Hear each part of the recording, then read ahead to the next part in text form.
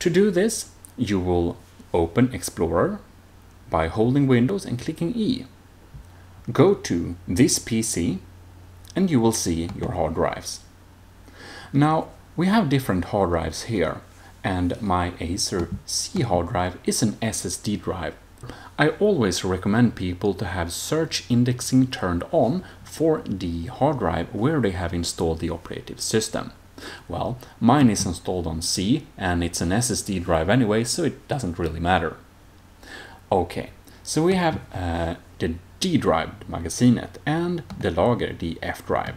These we need to turn off indexing. So we'll right click on this, go to Properties, and in Properties you'll have down here on General, allow the files on this computer to have contents indexed in addition to file properties.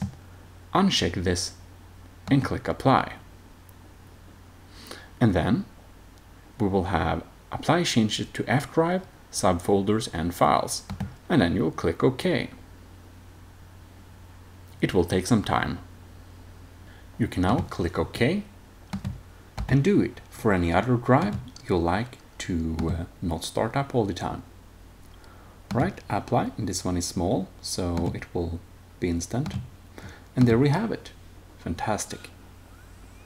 If you liked the video, please do subscribe, as only 1% of my viewers are subscribed. And like the video if it helped you, so your friends can find it.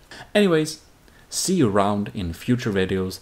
This is your host, Jim Odesum, signing out.